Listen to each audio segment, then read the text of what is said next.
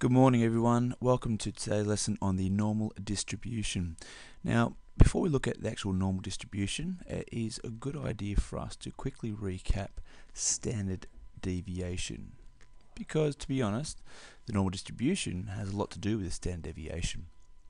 Hopefully you remember how to find the standard deviation, and hopefully you remember that the actual definition of standard deviation is basically looking at the spread of scores in relation to the mean. So it looks at how the scores have been spread out in comparison to what the mean is. Often standard deviation is denoted by like a little O with a little cap on it, or like X there. So for example, I have a big standard deviation, let's say a standard deviation of 10. It means the scores are more spread out. For example, we might have a mean of, let's say, 50, and then if we have a standard deviation of 10, it means either side of that mean would be 50, 60, and then 40, and then it would be 70, and then 30. So you can see that the scores are spread out like that way. Whereas if I have a standard deviation of just 1, let's have a look at what happens with my spread of scores. 51, 52, 49, 48. So you can see in the first example where it had a big standard deviation, the scores are spread out between, in this case, 30 and 70, whereas with a standard deviation of just 1, they're spread out between 48 and 52, and they're much more bunched or grouped. Sometimes you might have a look at it like a graph. You might store this, the top first standard deviation might look like this, where the second standard deviation might look like this. So again, you can, or even say that the second standard deviation looks at it having a cluster. Okay, so standard deviation looks at the spread of scores in relation to the mean. Now, when we have a large set of scores, what tends to happen is that the scores tend to come out into a bell shape, or a sort of what we call a symmetrical bell shape. For example, what I mean by that is you might have something that looks like this. Mine's not perfect, okay, where you can have your mean in the middle, and obviously thinking about it, if you've got the mean, majority of people score around the mean. That's why it's the mean, okay? And what we actually say, if we just cut that there and say that's, let's say, 1 standard deviation either side. Okay, so that's 1 standard deviation, 2 standard deviations either side. We say that 68% of all scores lie within 1 standard deviation of the mean. So 68% of the scores lie within 1 standard deviation either side of my mean.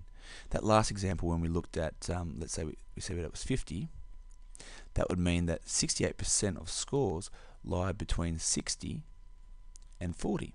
Okay, which is about right, because most people will score closer to the mean. Now, if we go a little bit further out, let's say to 2 standard deviations away from the mean. So if we think about it, we looked at the standard deviation, that first example, being 10, so 2 standard deviations would be 20 marks above, which would make it 70, and 20 marks below, which would make it 30. And what we actually say there, we say that 95% of all scores lie between 2 standard deviations of the mean. Let's go to 3 standard deviations now.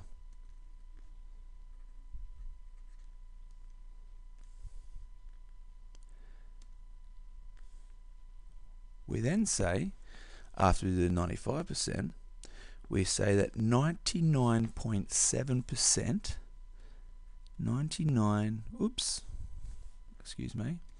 we say that 99.7% of all scores lie within 3 standard deviations of the mean. So 3 standard deviations will be 30 marks either side. Okay.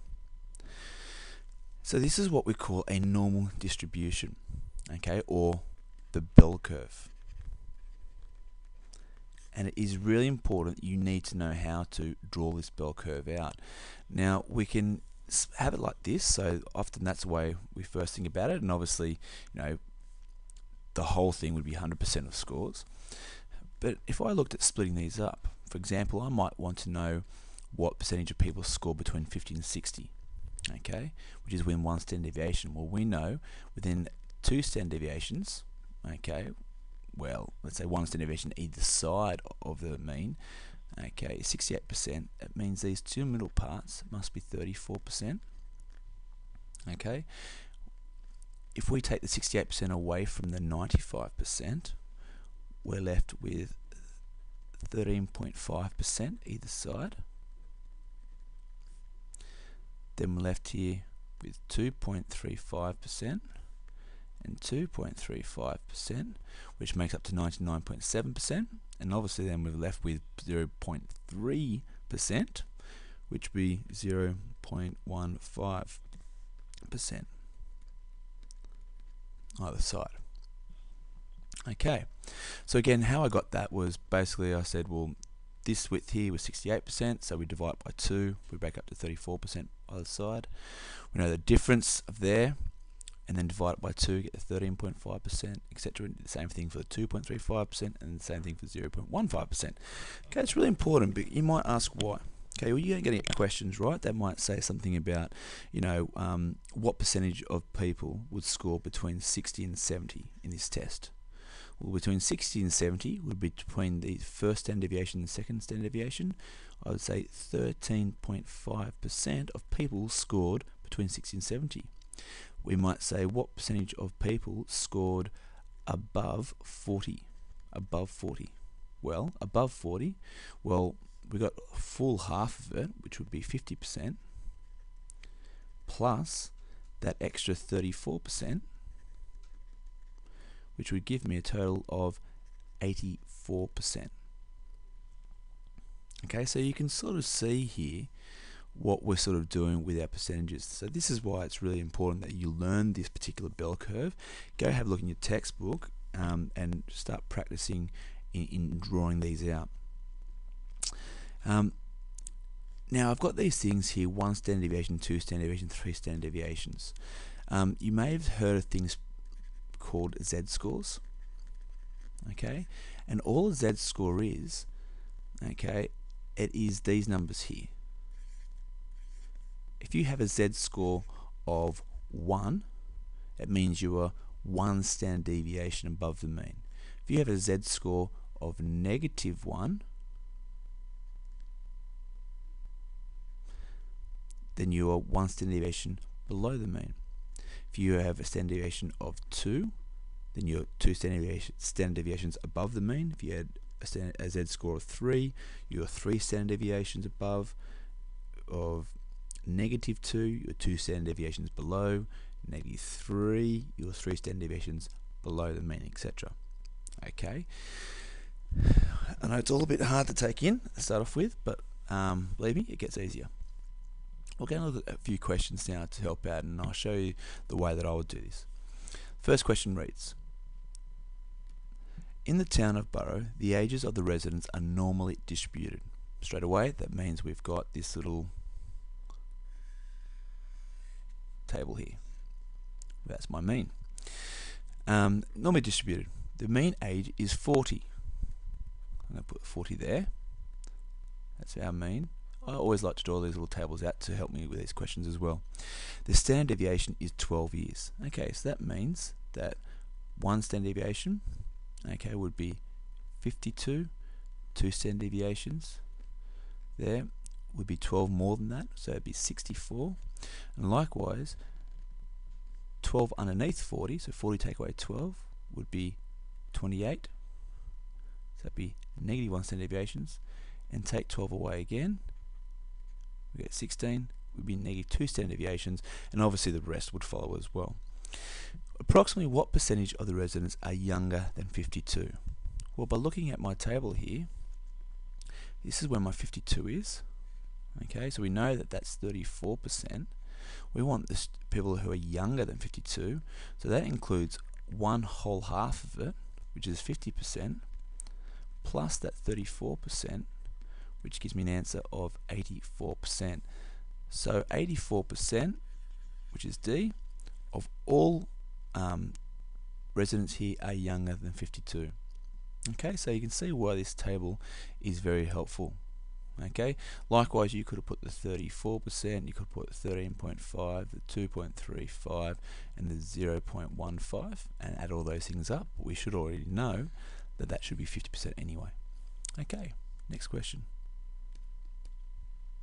In a normally distributed set of scores, the mean is 23. So again, normal distribution, the mean is 23 and the standard deviation is 5. Okay, so one standard deviation or one z-score, okay, is 28. Two z-scores or two standard deviations, okay, is going to be 33. 5 under, that will be 18, and then that will be 13. Okay, again I could go down to 3 or up to 3. I'm just going to do those ones for the most part at the moment. Approximately what percentage of the scores will lie between 18 and 33? Okay, so 18, I want these ones, I want this one, and I want this one. Okay, so what are my percentages? We know this is 34%. No, this is 34%. No, this is 13.5%. So 34 plus 34 plus 13.5 equals 68 plus 13.5, which is 81.5%, which is D. Okay, so again, it's very important that you know your percentages. Okay, next question. Results for an aptitude test are given as z-scores. In this test, Di gained a z-score of 3. The test,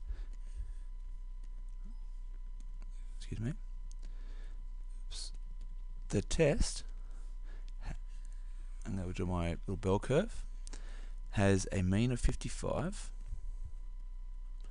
and has a standard deviation of 6. Okay, so we've got one standard deviation, okay, which is going to be 61, two standard deviations, which is going to be 67, three standard deviations, which is going to be 73.